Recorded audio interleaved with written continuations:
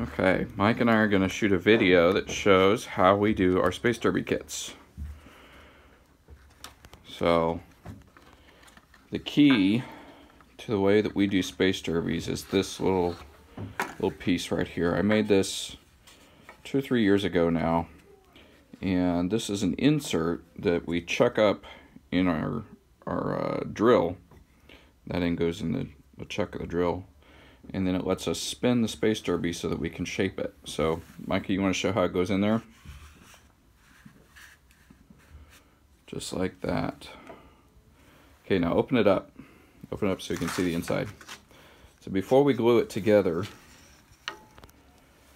we'll put the dowel in the middle,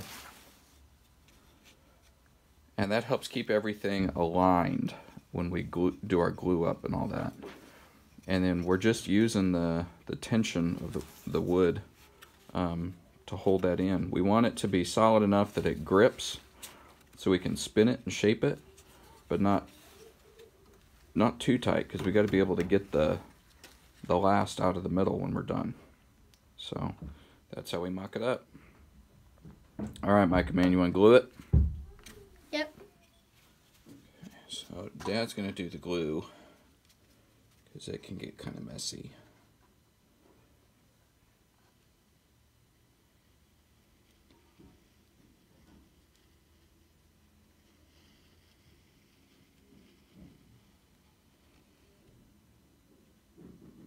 We want to run our glue as close to the inside edge as we can, because that outside is hopefully going to get sanded down. Part of that's going to go away. All right, Micah, put the two pieces together. Now remember, we don't care if the outside lines up.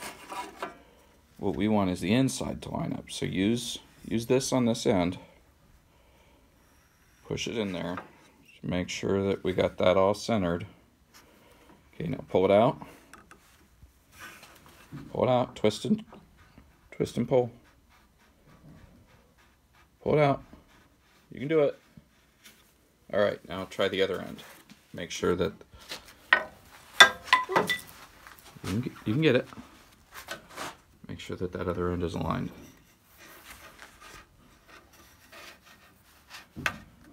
Okay, is it fitting tight? Does it feel round? All right, pull it out.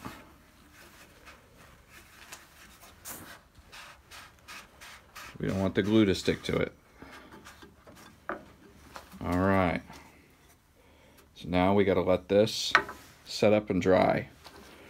And you'll see, if you look at the outside, you can see that our blocks don't exactly line up. So our edge is a little off there, but our hole in the middle is dead center. So we want it, when we glue them up, we want to line it around the hole in the middle, because the outside's all going to get sanded. That's all going to go away. All right, Micah, how long do you think it's going to take for that glue to dry? No. Any guesses? Maybe 10 minutes. Okay, we'll come back in 10 minutes. Okay, so we've got our block drying a little bit. The next step, on a lot of these, the hole in the end here, where the propeller installs, that wood is really brittle, and as we sand it, it gets really thin, and if you don't have a good solid piece there for your propeller assembly to go into, a lot of times you have problems with it. So one way to strengthen that is to put a little bit of the glue into the end so that it soaks into that part of the block and it strengthens and reinforces that. So Micah put a little bit of glue in on the top of the wood all the way around that hole. And let that soak in. Okay. Do a little bit more all the way around.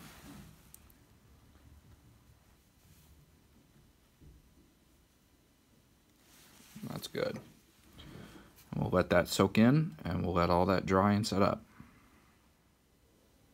Alright, now I skipped ahead a little bit because I can't film this and do it at the same time.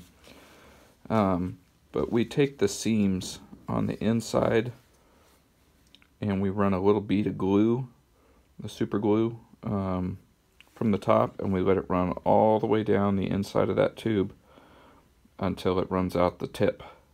So that gives us a nice smooth surface on the inside that none of the rubber bands are gonna get hung up on or caught or tear on.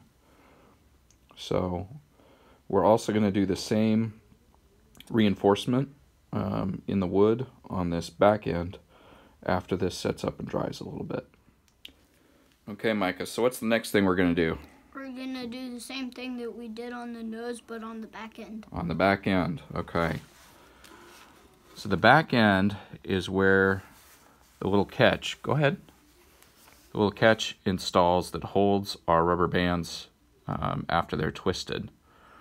And so there's a lot of force, there's a lot of pressure that's put on the wood in that area. So we're going to put a little glue there, let that soak down into the balsa wood to help reinforce the wood on the back and make sure that when we get our winder stick in there that we don't end up tearing up or blowing out the wood on the back side.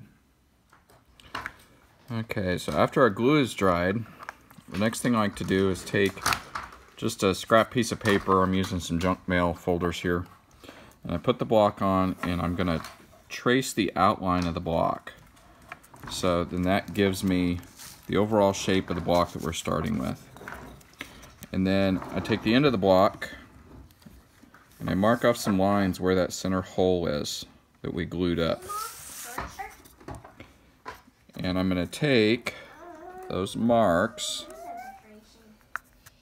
and transpose them down here. So now we know where the edges of our hole are, and we know the overall shape of the block. So Micah can draw what kind of profile, what kind of pattern he wants for what shape he wants the rocket to be. Okay, you got your pattern? Mm-hmm. Did a couple different lines. Which one do you want to do? This one. You want that one? Mm-hmm. Okay, so the next step is we're going to take that pattern and you're going to cut it out so we can put it over on the block, okay? You cut along that line.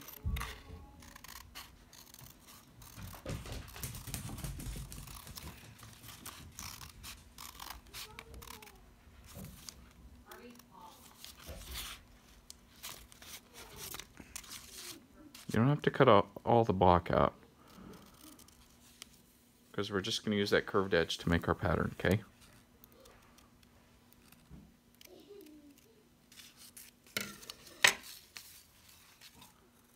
Okay, so after we have our pattern cut out, we're going to transpose it over to the block. So we're just going to trace along the edge of that line. Good job, Mike, man.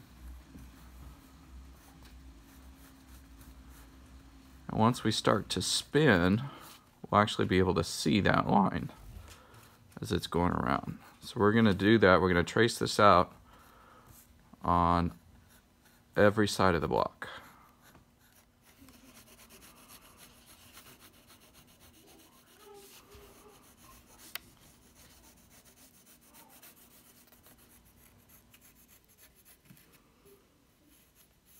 Got it in? Okay. Flip it over. Put it up on the back, on the front. Go ahead.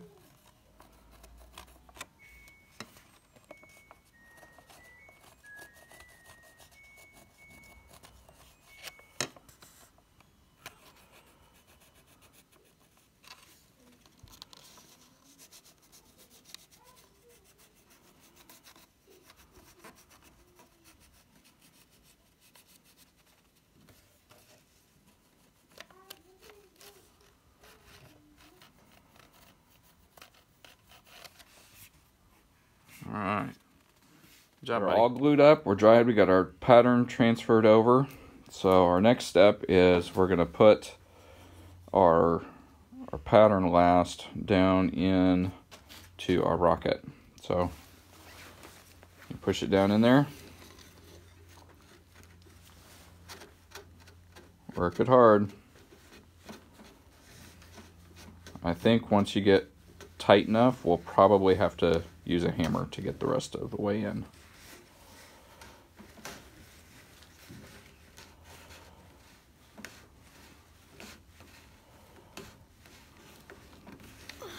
You get any further? Here, let's get the hammer, okay? Is it almost there? You're getting close. Yeah, I bet I can get it. There. Okay. Can't really hold it down. You want me to hold it? Yeah. You can push.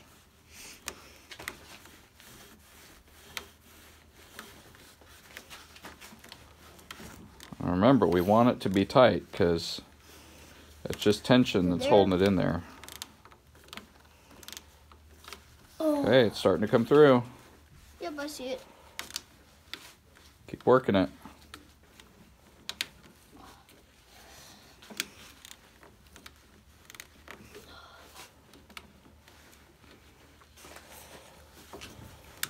Okay.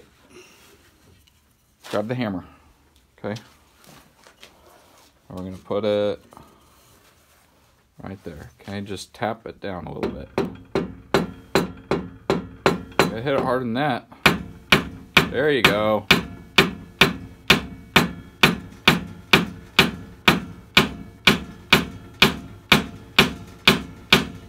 Check it. Oh, we're most of the way through. A little bit more.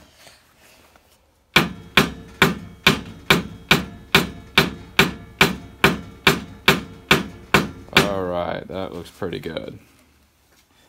Alright, now that end, we can go ahead and chuck up in our drill. Okay, so we have our space derby all chucked up in the drill and ready to go.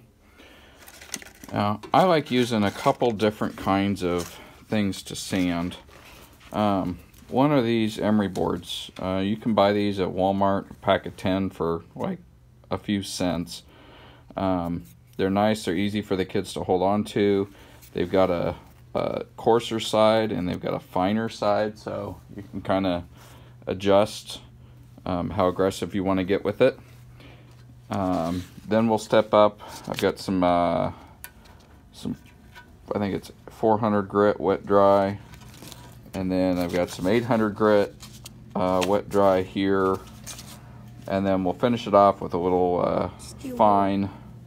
This is the really super fine steel wool.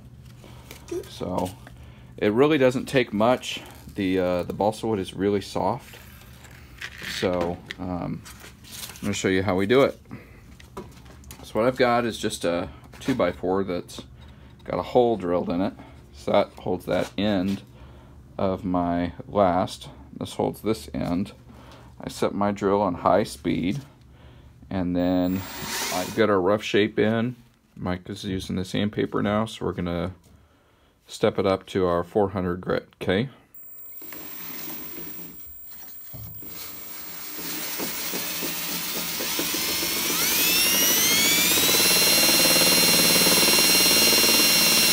Okay, remember to move it.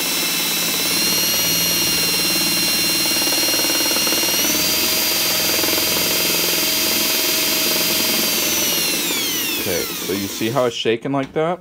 Mm-hmm. That means we're not perfectly round. We're not perfectly aligned. It shakes back and forth because it's not lined up yet. So in order to fix that, what we need to do is put a block with your sandpaper. Do you know where the sanding block is? All right. So now we got our block. We got it lined up. Ready to go? Okay, go up and down, move it around. Gordon? Yeah.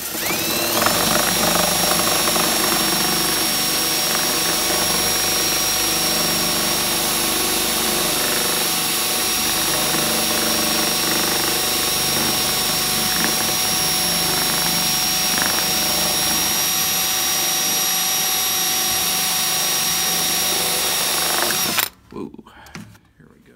Okay, so we've got all of our final shaping done. we're going to do our last bit of sanding. So we're all the way up to our 800 grit paper. Mike is moving it back and forth.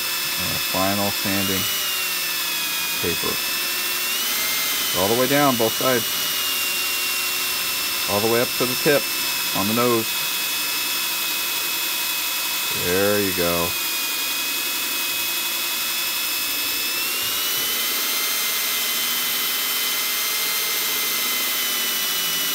Okay, work really in tight by the top. There you go.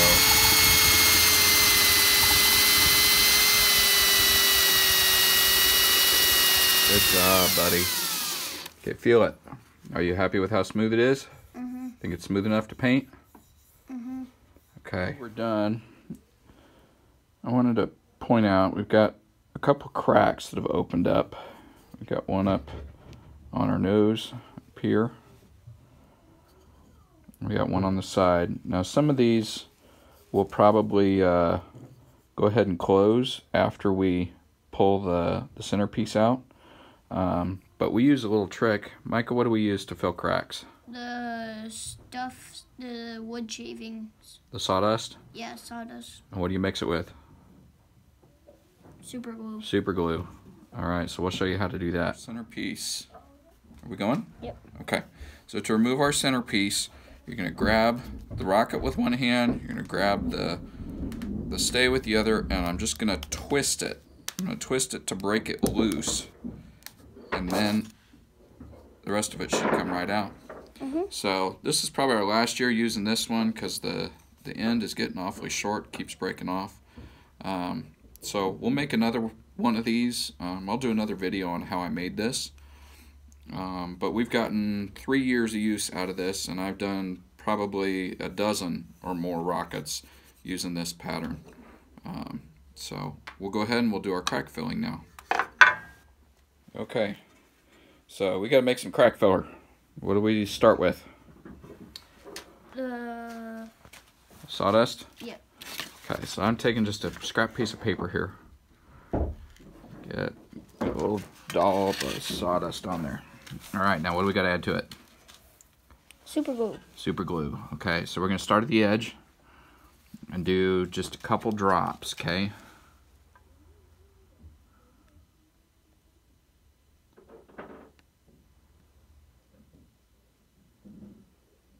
Okay, that's good.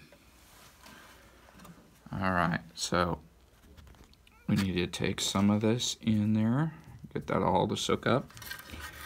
And then what I like to use are these little sanding discs. So we get that all mixed up in the super glue. It's like a putty. Now, take the rocket. Here, why don't you hold this? Okay, so where's our crack? Here's our crack. So I'm going to take a little bit of that putty. Oh, it's already setting up on me. I don't think that's going to work this time. We got the fast set stuff here. So here's what we're going to have to do.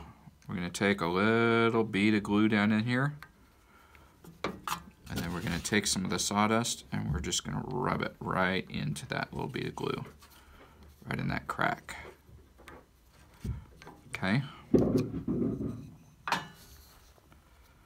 Now that, as fast as that other stuff set up, I bet this sets up pretty fast. Okay. So there it is.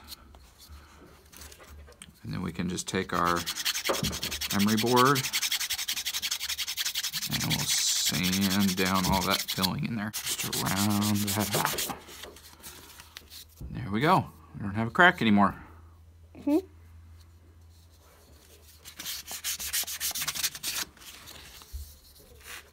All right, you happy with everything? Yep. So what's next? Paint.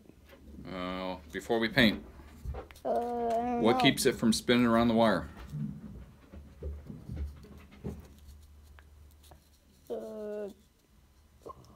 Fins? Yeah, fins. Yeah, and how does it hang on the wire? It hangs hangs from the bottom of the wire. The little catch piece, Mhm. the hanger piece. Okay, so we got to install fins and we got to install the hanger. So Okay. we're gonna go upstairs to do that. Okay? Uh, What I do with the insert is I flip it around the other way, and now this gives us something that we can hold on to when we paint it. So we're gonna go get the hanger and the fins put on it, and then we'll be ready to paint.